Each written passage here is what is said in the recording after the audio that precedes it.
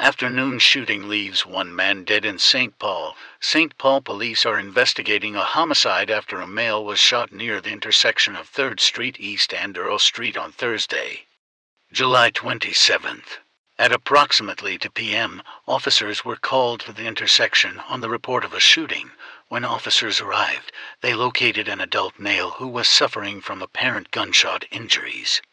St. Paul fire medics responded to the scene and pronounced the victim dead. Officers located a possible suspect nearby and took him into custody. Officers secured the scene and located possible witnesses.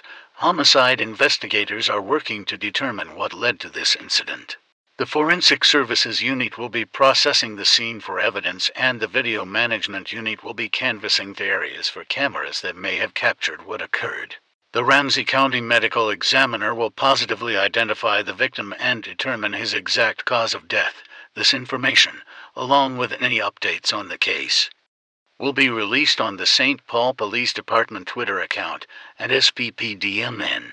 This is the 19th homicide of 2023 in St. Paul.